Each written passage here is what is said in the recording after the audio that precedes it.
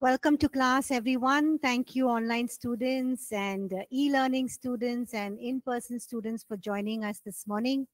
Are you all excited to study about the kingdom of God? Yes, okay. So there are some powerful truths that we will learn today.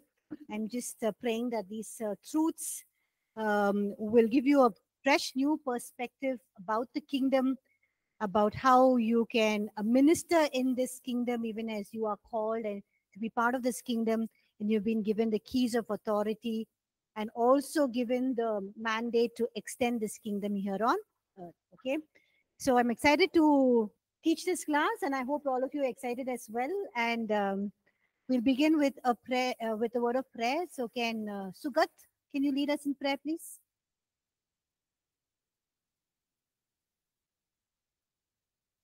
Thank you, Father. Thank you for this wonderful day, wonderful time in my life. God, thank you this opportunity, Father. Today, this class, God, give a good wisdom, good knowledge, and Father, thank you this opportunity. In Jesus' name, we pray. Amen. Amen. So the last, we are looking at chapter 2 today. We looked at chapter 1 and the introduction in chapter 1 last week. We'll begin studying chapter 2 from your textbook, The Kingdom of God. So in the last class, we began talking about the kingdom of God. We discovered that God's original intent was, what was God's original intent? What was God's original plan or intent or his desire?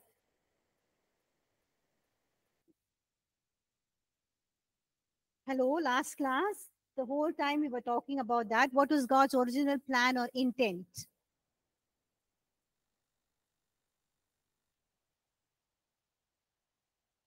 And we saw that in Genesis 1 as well. Sister, to dwell with human beings. Okay. To But dwell with mankind.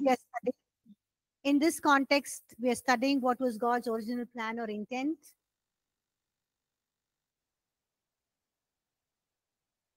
To rule and reign over the world. It was God's intent to establish a kingdom, right?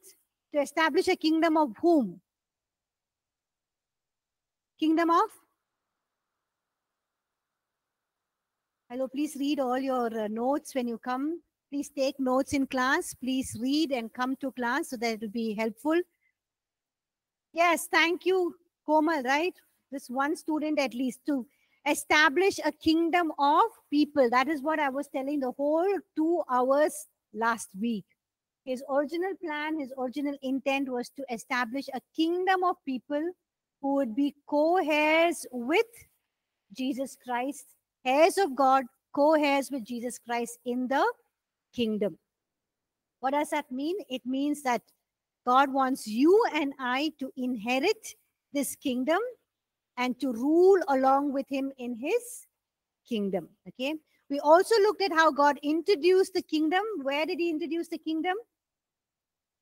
After he came here, when Jesus was born here on this earth, when did God introduce the kingdom on the earth?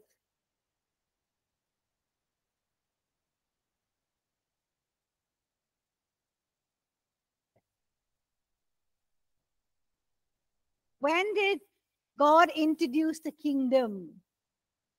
Oh, this is very sad. Huh? Yes, it's okay. Doesn't matter even if it's wrong. Even before the foundation of the world, yes, he had that plan that he has to make a kingdom, establish a kingdom of people. But when did God introduce or establish the kingdom? Of course, he introduced the kingdom through John the Baptist, sister. Okay, Jesus came introducing the kingdom. John the Baptist also introduced the kingdom, initiated the kingdom. But when did God introduce the kingdom here on earth? The Garden of Eden, right? We looked at Genesis 1. If you look at your notes, yes or no? Now you're saying yes. See, the kingdom that was prepared, and then we looked at kingdom introduced. When did God introduce the kingdom? Genesis chapter 1, verses 27 and 28. Okay. And yeah, Genesis chapter 1, verse 27. 27 and 28. Okay. But we saw that when God introduced his kingdom here on earth, in Genesis, when he gave over the dominion of the earth to Adam and Eve, okay, was the did they keep the kingdom or did they lose the kingdom authority? They lost They the lost kingdom that. authority. Yes, they lost the kingdom authority. They gave it to Satan. Yes. Then we see how through Jesus the kingdom of God was reintroduced, right? And how you and I have been invited to inherit that kingdom. So the kingdom of God was introduced in the Garden of Eden. And when was the kingdom of God reintroduced? When Christ came. Yes, when Jesus came and he spoke and he taught about the kingdom of God. And we are invited to inherit that kingdom. Look at the words I'm saying. We are invited to not be part of the kingdom. We are invited to inherit the kingdom. What is the meaning of inherit and what is the meaning of being part of the kingdom? When you say inherit the kingdom, what does it mean? When you say being part of the kingdom, what does it mean? Inherit. Yes, go ahead, Kofi. Inherit is you owning it. It becoming yours. Amen. And yes. then being part is sharing. Okay. Being part is sharing. Okay. Yes. Inherit means you have the authority Okay. over in the kingdom. You have authority. You're not just a part of the kingdom. Okay. You share in the rule and reign of the kingdom. Okay. You share in the rule and reign. You inherit means you own it. You're not part of it means, okay, you know, I'm just part of APC. So when I feel like serving, I'll serve. When I don't feel like serving, I don't serve. When people don't treat me nicely, I'll not come and serve. When people acknowledge me, I will serve. So it's when you're part of it, you take things very casually, very lightly. There's no responsibility. There's no ownership. There's nothing that you want to have to do. But here, God just did not call us to be part of his kingdom where he's doing everything and we are just being part of it, but he's called us to inherit that kingdom. Amen. Yes. So you and I are inheritors of the kingdom. Who inherits the father's property? The sons and the daughters. They inherit. That means they take ownership, they rule, they exercise their authority, they make it, they advance it, they extend the kingdom. Okay. So today we'll look at the king and his kingdom, and we'll focus on God as the king, and then look at how Jesus introduced that kingdom here on the earth. What method did he use when he introduced the kingdom here on the earth? And then we look at the relationship the church has with the kingdom. If we have time, we'll move on to chapter 3. Okay. So who is the king of the kingdom? God. Okay. He's the king of the kingdom. And when we look at God, we perceive God in many different ways. Yes or no? How do you perceive God? When you think of God, what do you think about him? Who is God to you? He's a king to you? Huh? He's your master. Okay. Who is God to you? He's your father. Yes, he's my father. Friend. Yes. What else? He's a healer, deliverer. Yes. So in many different ways, we perceive God. But what does the Bible also teach us and bring to our attention is that God is king. Yes, he is savior. He is ruler. He's one in authority. He's our father. He is our friend. But also the Bible establishes or teaches us and brings our attention to the fact that God is king. And why are we studying this? In the kingdom of God, why are we studying God as king?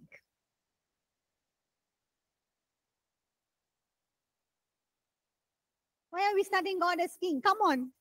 Simple. Huh? Okay, he created heaven and earth. Okay. Why is it important to know who's in charge of the place? Okay, we are going to inherit the kingdom. So we need to know who's a ruler, who's in authority. Yes. And what happens when we know who's the ruler and who's the authority? You have to speak loud. I can't hear. Okay, exalt, praise, and worship. Why is it important for us to know that God is king?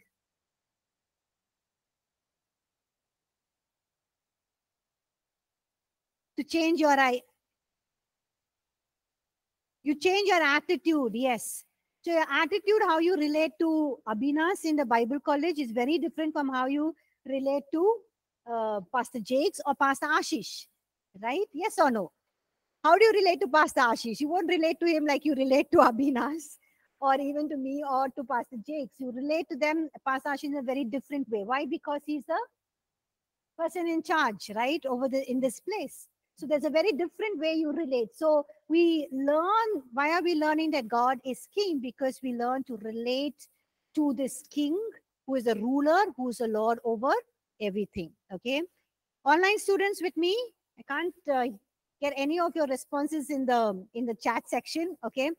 Let's look at Psalms chapter 145. David shares some facets of his understanding of God as king. So we'll look at David and what he understands about God as king. So please, can somebody read Psalm 145 verse 1 and verses 10 to 13. Psalm 145 verse 1 and verse 10 to 13. Psalm 145, verse 1, 10 to 13. I will extol you, my God, O King, and I will bless your name forever and ever. Yeah, we'll just pause there. So the psalmist is saying, God, you are king. So because you are king, what am I going to do? I will bless your name. I will extol you. What does the meaning of extol? Exalt, praise, worship, you know. So he's saying, I will worship you. I will extol you as king. So he's worshiping God as king. Okay. Okay. 10 to 13. All your works shall praise you, O Lord, and your saints shall bless you. They shall speak of the glory of your kingdom and talk of your power, to make known to the sons of men his mighty acts and the glorious majesty of his kingdom. Your kingdom is an everlasting kingdom, and your dominion endures throughout all generations. Amen. So here the psalmist is worshiping God as, how is he worshiping God? As king. And then he's saying, God, your people, they're going to talk about the glory of your kingdom and how great is your kingdom. Okay, and how great is your power. So even as we praise and worship you, God, your people are going to glorify your kingdom. They're going to talk about how great is your kingdom. Okay, and they will affirm that your kingdom is what kind of a kingdom? Everlasting kingdom, unending. Your dominion endures through all generations. Okay, so here when we read this, we need to know that even as we are inherited the kingdom of God, that God is king and we need to recognize him as king. And even as we recognize him as king, how should we relate to him? We need to, what does this verse say? We need to exalt him. We need to worship him as king. Okay. Look at Psalm chapter 47, verses 6 and 7. Can somebody read that, please?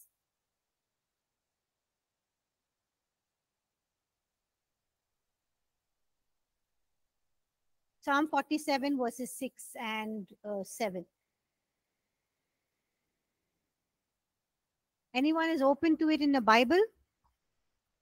The psalmist says, sing praises to God, sing praises to our King, sing praises. For God is King of all the earth, sing praises with understanding. So when you come to worship God, he's saying, you can do it this way. How can you do it? How do you worship God? Sing praises to him. And when you sing praises, how should you sing? With understanding. Okay. So how can you do it as you sing praises to the King? You know, how about when we sing with this heart attitude that's saying, God, you are King. and I'm singing praises to the King. This is my offering. This is my tribute. And this is the way I'm exalting you and acknowledging you as King over my life. Amen. So how can you sing praises to this King? You're basically saying, God, when I'm singing with this heart attitude, saying, God, you are King, and I'm singing praises to the King. This is my tribute. This is my offering. This is the way I'm exalting you and acknowledging you as King over my life. Okay. So even in our prayers, we can recognize God as King, right? Not only when we worship him, even when we pray, we can recognize God as King. So if you've opened to Psalms chapter 44, can somebody read verse 4, please? You are my King, O God. So he's saying, the psalmist is saying, you are my King, O God. So he's saying, God, I recognize you as my King. Okay. So in the light of the fact that you are King, here is what I want you to do. So can you continue reading that? Psalm 44, verse 5.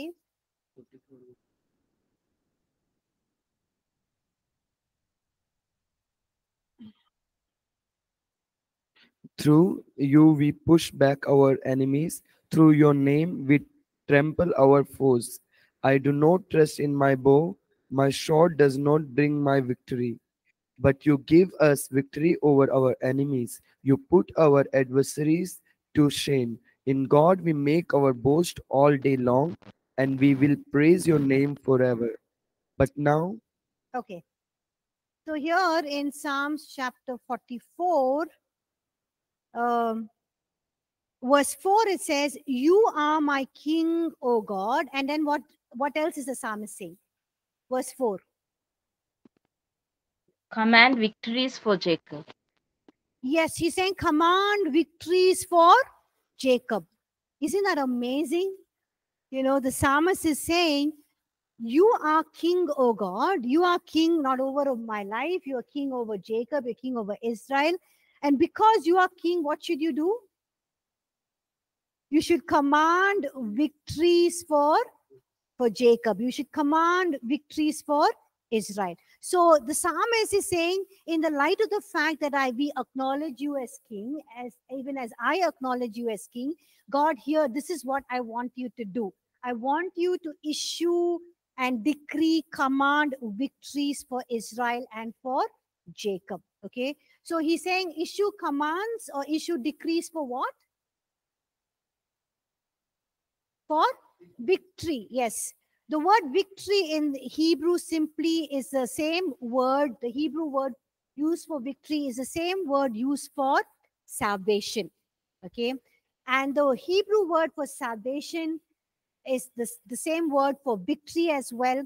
And it's an all-inclusive word. Okay. And it's the same word, the Hebrew word is for Yeshua. And what is the meaning of Yeshua? Jesus, yes, which means the name Jesus. So the name Yeshua in Hebrew is the name Jesus, and is derived from the Hebrew word Yehoshua. Okay, Yehoshua. And what is the meaning of Yehoshua? Yahweh is salvation. Okay, Yahweh is salvation, or it also means the Lord saves. Okay, and the Hebrew Yah is a short form for God's name. Okay, so Yahweh and Yasha means to save, to deliver. Therefore, Yeshua directly relates to the idea of God's salvation or deliverance. Okay, all of you with me? Yes. So the word victory is has the same root word for Yeshua, okay, which means Jesus. And it's derived from the Hebrew word Yehoshua, which means Yahweh is salvation, or it means the Lord saves. Okay, so Yahweh and Yash means to save, to deliver. Therefore, the word Yeshua basically relates to this idea of God as God's salvation or deliverance. Okay, so this whole understanding of salvation means deliverance, to save, to deliver. And we get the same root word for the word victory from this word. Okay. So when we talk about salvation, it also means it's a very comprehensive word. It's a very pregnant word. Pregnant means it's full of meaning. It means prosperity, healing, deliverance, well-being. And so what um, um, the psalmist is saying here in verse 4 is he's saying, God, I want you to decree or command victory for Israel. That means he's saying, what is he saying when he's saying, I want to command victory? Is it just victory over their enemies? What is the meaning of victory? I just now said, what's the meaning of victory? Salvation. Okay. What does salvation mean? Huh? The Lord saves. Okay. What is the meaning of salvation? As I said, it's a very pregnant word. It's a whole, very comprehensive word. What is the meaning of salvation? Sozo. What is the meaning of salvation? Sozo. What is the lots of meaning? Healing, deliverance, total well-being, prosperity. Okay. Hey guys, wake up everyone. It's morning. Okay. So it's healing, deliverance, prosperity, well-being. And so when he's saying, God, I want you to command victories for Israel, he's saying, God, I want you to command healing, deliverance, prosperity, protection, well-being for the people of Israel. Amen. And why is he saying you should do this? Because he is king, right? Because he is king, and because you are king, I want you to command victories. So how about when you and I pray, we pray in the light of this fact that God is king, and you go to God and say, God, I like you. I would want you to command and decree victory in my life. Victory means deliverance, prosperity, well-being, wholeness, healing, salvation, whether it's your marriage, whether it's your finances, whether it is your mind, whether it's your business, whether it's your family, your children, your career, your job, whatever it is, you can say, God, I want you to issue decrees or command of victory over healing over my life. I wanted to issue decree of deliverance over my life. I wanted to issue decree of prosperity in my life. I wanted to issue decree of protection from the enemy. So you need to command and those victories over my life because you are king. So you can tell God this. You can tell God you are king, and I want you to decree or command your victories over my life. And so when you speak this, it will be done. Okay. Why? Because God is king. Okay. And no questions asked. He will do it. Amen. Isn't this a powerful thought? Yes or no? All of you awake? Yes. Okay. So it's so powerful, right? That we can ask God to issue or command decrees and victory over areas in your life where you are seeing, things not moving, things dead, whether it's in your spiritual life, whether your finances, your job, whatever, you can say, God, you are king over my life. I wanted to issue a command decree over my healing over my marriage or healing over my body or issue decree of deliverance, whatever it is. So that is why it is important for us to have an understanding about God as king. Okay. So when we have an understanding of God as king, it can not only affect the way we worship and praise God, but it also affects the way we pray to God. Yes or no? When we go to a king and we ask him, or we tell him something, we know that it is done because he's supreme authority, supreme power. There's nothing that he cannot do, right? So saying, God, if you command it, I know it will be done because you are the omnipotent ruler and you are the ruler of this entire world. Okay. So we look at some more insights of God as king, and some of them would be very obvious, but just a reminder about looking to God as king and, as one who is the king of this kingdom that we have inherited. Okay. Are you all ready? Yes. The first one is God God as king, he is the final authority. Okay. Authority is inherent in who he is. Okay. Nobody votes God into power and nobody votes him out of power. Amen.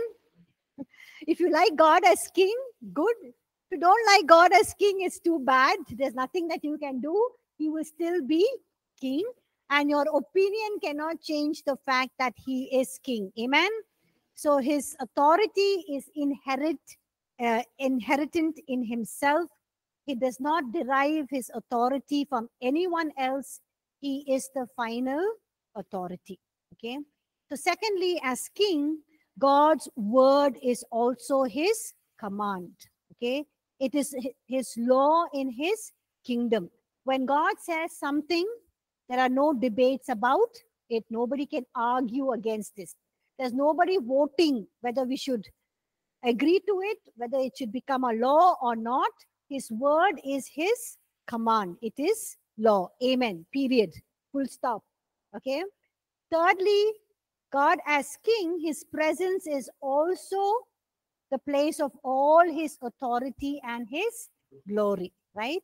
So when you enter the presence of the king, you are entering into the presence of his complete glory and authority. Okay. Now let's try relating this to something we experience in our everyday normal lives. Okay. When you're meeting a friend of yours, how do you go? Very casual, right? You're very casual. You just say, hey, hi, man. Hi, dude. What, bro? Just sit down, talk. How's life? You catch up. You sit and talk, not worrying about anything. Okay. But if you are in a meeting with a president of your organization, what happens?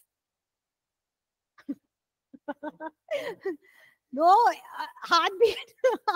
Your heartbeat increases. Okay. There's no casual behavior, very formal, right? You set your casual attitude aside and you behave in a very dignified way because you're entering the presence of somebody who's the president, somebody who represents authority, and somebody who is carrying the weight of that organization. Now, imagine you enter the presence of the president or the prime minister of this nation. Then what happens? It becomes even more weightier, right? You kind of wear the best clothes because you're entering into the presence of a dignitary. Okay. And his presence represents all the authority that is behind him or backing him.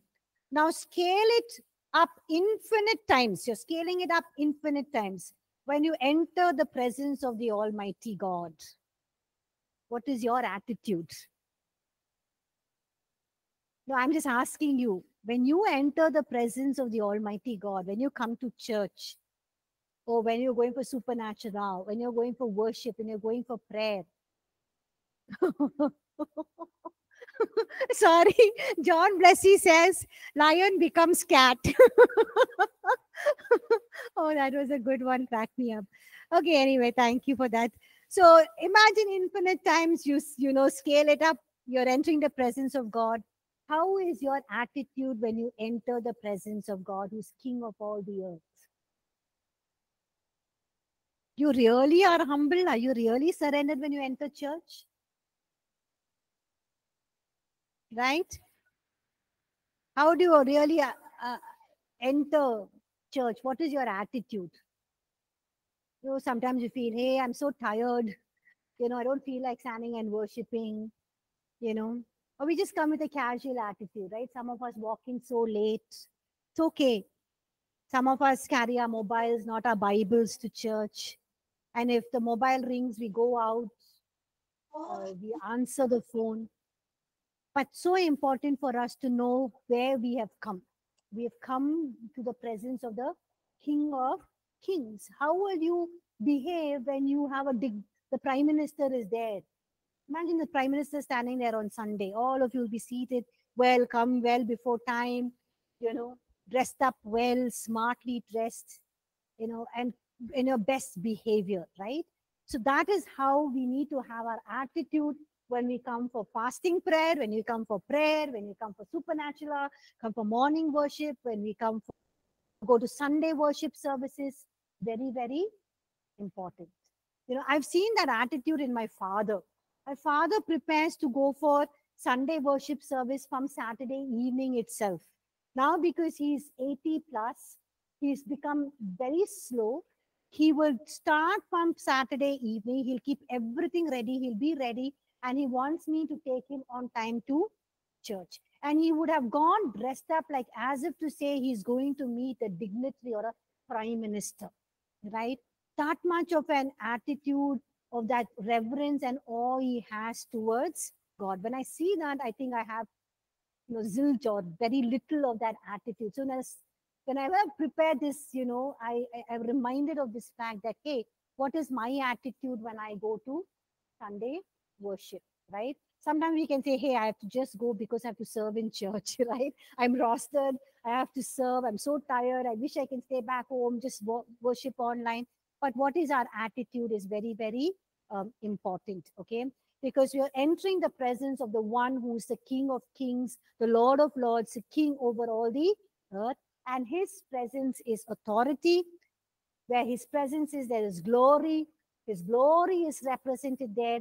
And you and I have the privilege. Imagine you and I have that privilege of entering the presence of this holy, awesome, mighty King of Kings and also experiencing his presence. Okay. Number 4, as King, God's name represents the full weight of his authority.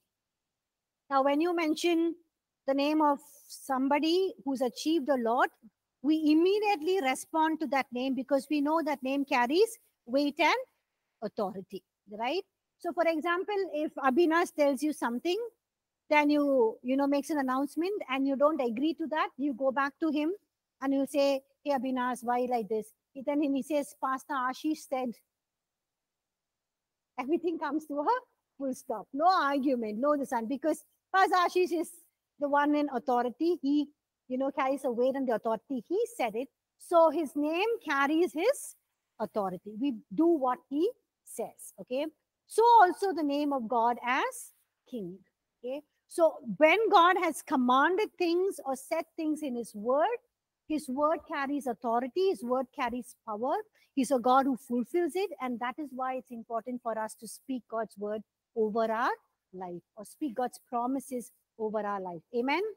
The 5th one, as King, God's command is an expression of who he is. Okay. You can follow through in your books. Okay. Which page are we in? 15. Okay.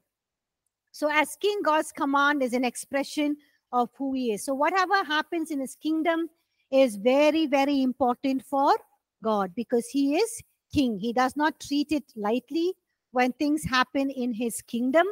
God desires. Why doesn't God treat things lightly when things are not going right in his kingdom? Why?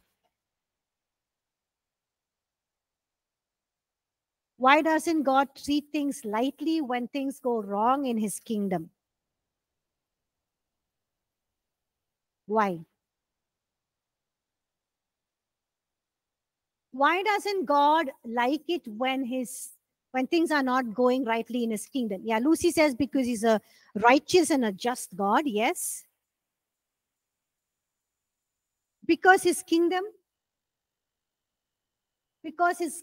is a true representation of who he is. When you look at an organization, the organization reflects the leadership, right? When you look at the kingdom reflects the king. So when you look at God's kingdom reflects who he is as king. So his kingdom is a true representation of who he is as king. So he does not take anything very lightly when things go wrong in his kingdom because his kingdom is a representation of his nature, his attributes, and who he is. Okay. Now, what do we know about God as king? Okay. What are the facets of God as a king? What do we mean when we say facets? It's basically what are the aspects, what are the attributes, what are the features, what are the parts of God as king? we look at a very familiar scripture verse, which we will learn from the different facets of or different features or parts of God's kingdom. It's something that we read during Isaiah chapter 9, verse 6 and 7. Is something that we read during Christmas time, Christmas season. So can somebody quickly read Isaiah chapter 9, verses 6 and 7, please? For Isaiah 9, 6 and 7, for unto us a child is born, unto us a son is given, and the government will be upon his shoulder, and his name will be called Wonderful Counselor, Mighty God, Everlasting Father, Prince of Peace. Of the increase of his government and peace there will be no end, upon the throne of David and over his kingdom, to order it and establish it with judgment and justice from that time forward, even forever. The zeal of the Lord of hosts will perform this. Amen. So here is a description of the king who's carrying on his shoulders the weight of his kingdom. What do we mean carrying on his shoulders? Yes, carrying on his shoulder means the responsibility that he has. He's carrying on his shoulder the weight of his kingdom or his government. And his kingdom is what kind of a kingdom? Everlasting kingdom. His kingdom will always continue to grow, will always continue to expand. There will be no end to his kingdom. Amen. But what kind of king is there at the center of this government? What kind of king is there at the center of this government? What do we learn from Isaiah chapter 9, verses 6 and 7? What kind of king is he? He is a wonderful counselor, mighty God, everlasting Father, Prince of Peace. Now, what is the meaning of this word wonderful?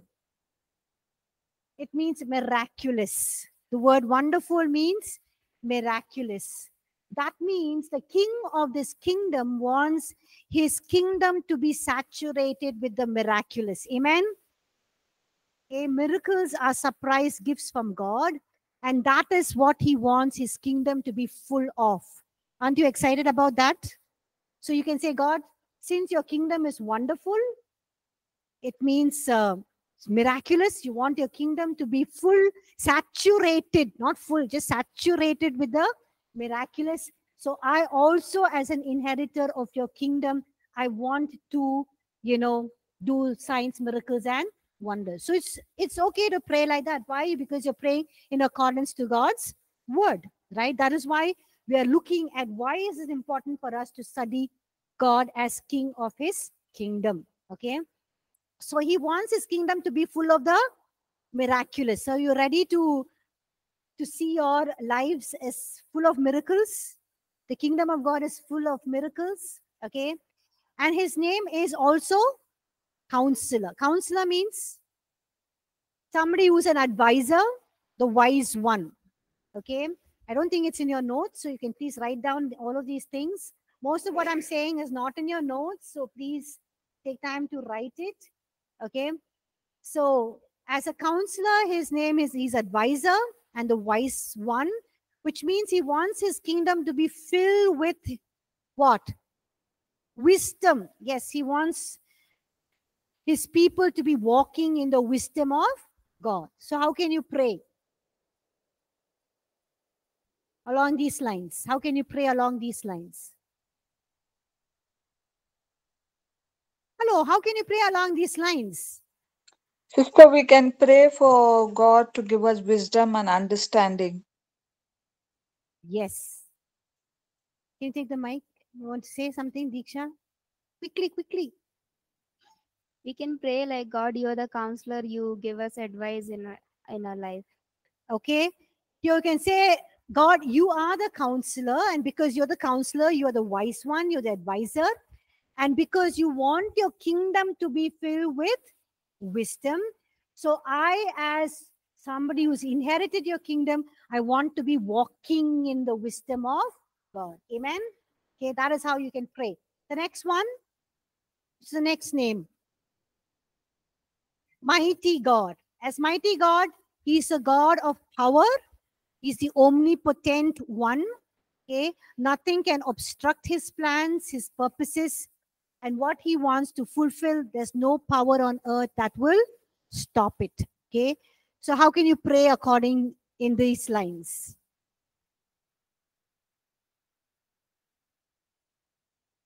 How can you pray on these lines as mighty God? I'm teaching you how to pray. Huh? You can go boldly. Yeah, but how can you pray? What can you say based on what we talked about mighty God? Huh? He does mighty things. We're saying we can say, God, you are the mighty God, which means you are the omnipotent one. You are all powerful. No one can stop your plans in my life. So your plan in my life is for me to receive healing, and nobody can stop that. And I receive that by faith. Or your plan is that I should have a future that is filled with hope, a blessed future. Okay, and I believe that and I speak it because you are king, and I want you to command that victory over my life. God, as a king and as an inheritor of your kingdom, you want me to be the head and not the tail. So I want to be excellent in my workplace. I want to excel. I want my business to grow so that you can receive all the glory. I can extend your kingdom, and you are mighty God. You are the omnipotent one, and nothing can on earth can stop your plan of making me the head and not the tail, of me being blessed, my basket being full, overflowing. So that is how you worship, and that is how you pray. So so important to know God as king. So when you know God as king, this is how you pray. So when you pray all of this, God is not going to say, hey, you're speaking in such boldness and all of those things. No, he's going to be pleased because his sons and daughters have understood him as king, and they are asking him, and God is more than pleased to do it. Amen. Amen. I can't hear any amen from our online students. Okay. Amen. Thank you, Lucy. So he is mighty God, and so let him be the mighty God throughout his kingdom. Let him do mighty works. The next one is he's the everlasting Father. And as the everlasting Father, he's a Father who is compassionate, who cares about us. Um, you know, um, uh, huh?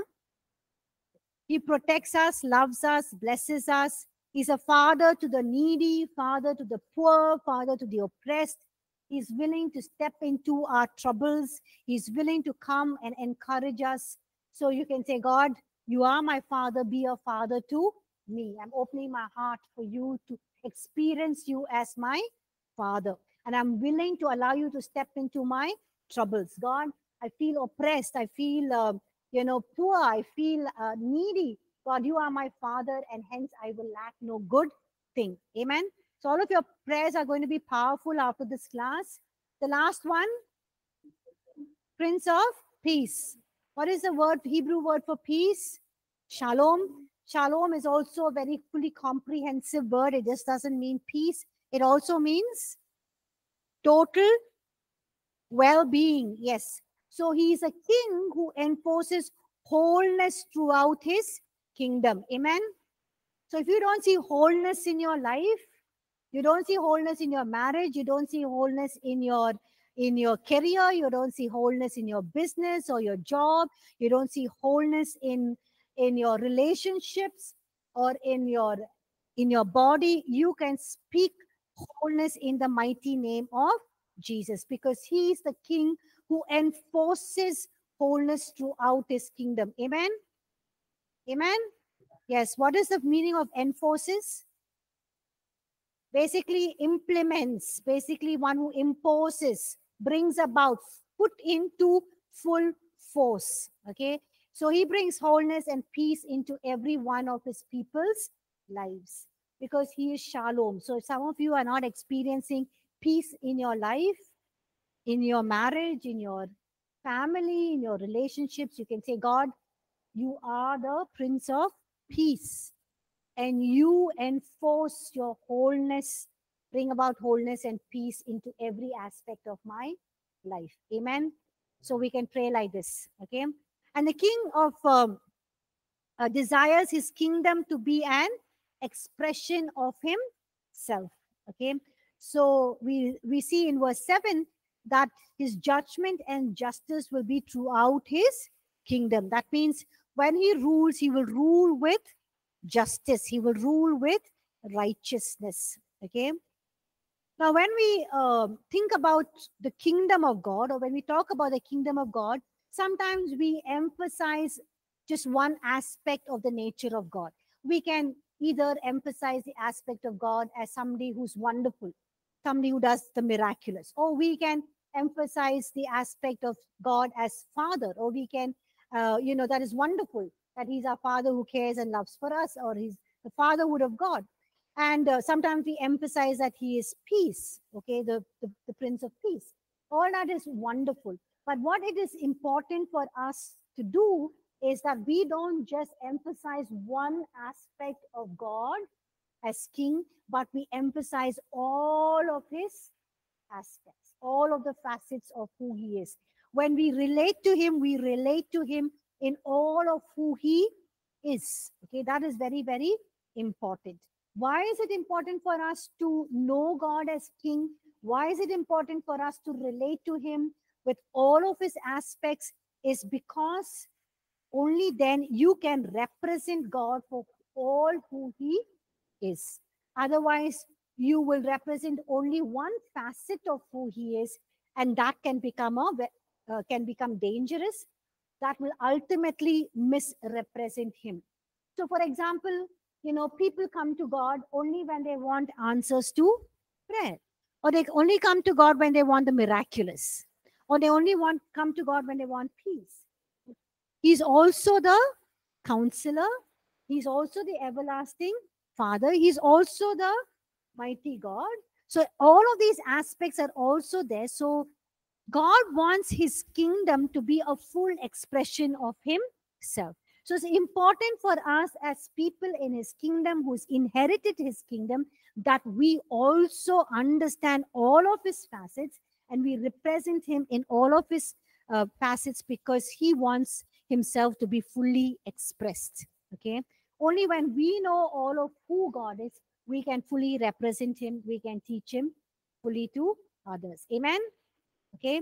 The sixth one, God as king is to be feared and honored. Can somebody read Jeremiah chapter 10 verse 7, please? Jeremiah chapter 10 verse 7. Can somebody read that? Who would not fear you, O King of the nations? For this is your rightful due. For among all the wise men of the nations, and in all their kingdoms, there is none like you.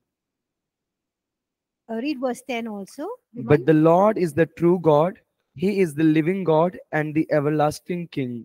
At his wrath, the earth will tremble, and the nations will not be able to endure his indignation. Amen.